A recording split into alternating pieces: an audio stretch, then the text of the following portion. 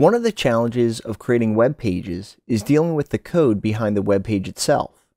Although it's still important to understand the code that makes up a web page, WYSIWYG, or What You See Is What You Get editors such as Dreamweaver CS6, help you to focus more on the visual aspects of the web page while the editor writes the code for you. Let's take a look at how Dreamweaver does this. I'm beginning this video with the WYSIWYG.html file already open on my computer. And in Dreamweaver, we have three different views that we can use to edit our web pages. We have Code, Split, and Design View. And I'm starting out here in Design View because this is the WYSIWYG portion, or the What You See Is What You Get portion of using Dreamweaver. Now, you can see this file is showing me a approximation of what this web page is going to look like.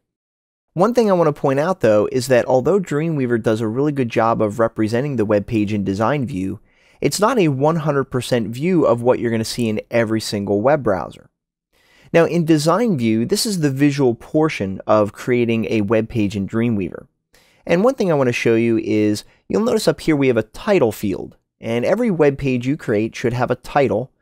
So what I'm going to do is I'm going to click inside of here, and I'm going to type the name of this restaurant, which is Jummy.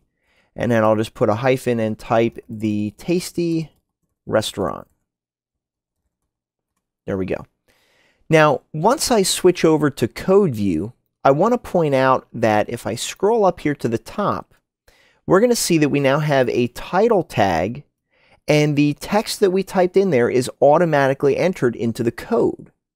Because it's important to understand that the code is really the important part of this. If we don't write correct code, the web page is not going to render properly. Now, if I go back to Design View, you'll notice down here we have some text that obviously is not formatted the way we want it to appear. We have some CSS styles that are already set up for us for this web page. And one of the things that Dreamweaver is really good about is allowing us to format our content based on those CSS properties. So for example, I'm going to highlight this text right here that says hands-on cooking. If we go to Code View, Dreamweaver makes it really easy for us to navigate between these different views, because if I highlight it in Design View, it automatically highlights it in Code View. And we can see that this particular text is simply formatted with a P tag or a paragraph tag. Now let's go ahead and switch back to Design View, because with this text selected, I'm going to come down here to my Format drop-down menu, and I'm going to apply an Heading To tag to that text. You'll notice that visually it immediately changes to reflect our change. You'll notice that if I switch over to Code View, the H2 tag has been applied to it. And you can also use the Split View, which is a great compromise between the two, because I can now go through my Design View. As I highlight it in Design View, we can see it in the code. So when we apply an H2 tag or a Heading To tag to this, we can see it visually change in Design View, but also we can see the code change happen in the Code View. Now I'm just going to go ahead and switch to the full Design View for a second. Let's go ahead and apply the Heading To tag to a couple of these.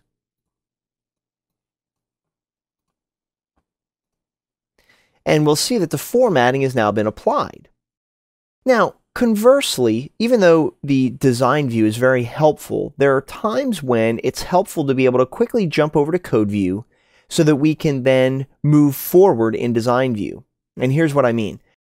If I switch over to Code View, we're going to scroll up a little bit, and you'll see that we have a div class here called Events Top. And if I switch over to Design View, it's really hard to see what's being highlighted here. And that's because divs can be a little bit tricky when you're working with them inside of Dreamweaver.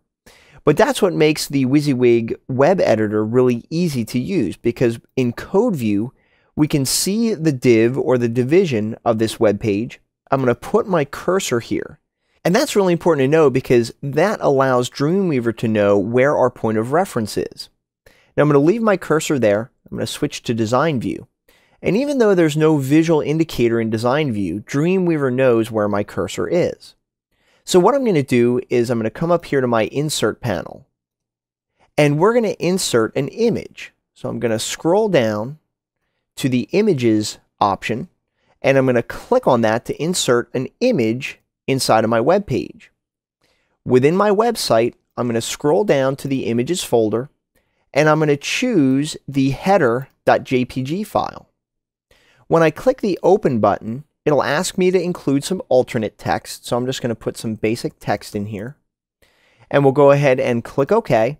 And you'll notice that Dreamweaver automatically inserts it at the proper location. Now, when you're viewing your content in Design View, as I said before, this is not a 100% true representation of what your web page will look like. Because of the different web browsers, it's hard to represent that. However, Dreamweaver CS6 includes what's called a live view. And if you click on this button up here at the top, it will render your web page using the WebKit rendering engine. So as I scroll down, I can actually see a very good representation of what this website will look like when rendered using WebKit-based browsers. Now, in addition, you can go to the inspect mode. And this is really useful because as you hover over these different items, it's going to highlight the basic component that makes up the web page. This can be used in conjunction in code view or in split view, because in split view, as I turn on the live option, as I click on these different items, it's going to highlight it inside of my code window on the left-hand side. So I'll switch back to design view, and you always want to remember to turn off the live view because you can't make any edits in this view. So I'll go ahead and turn this off, and now we're back to our basic web page. So you can see how WYSIWYG editors such as Adobe Dreamweaver CS6 take care of the heavy lifting of building a web page by writing the HTML code for you as you're building the page visually. Using Dreamweaver will significantly reduce the amount of time that it takes to build and create your own website.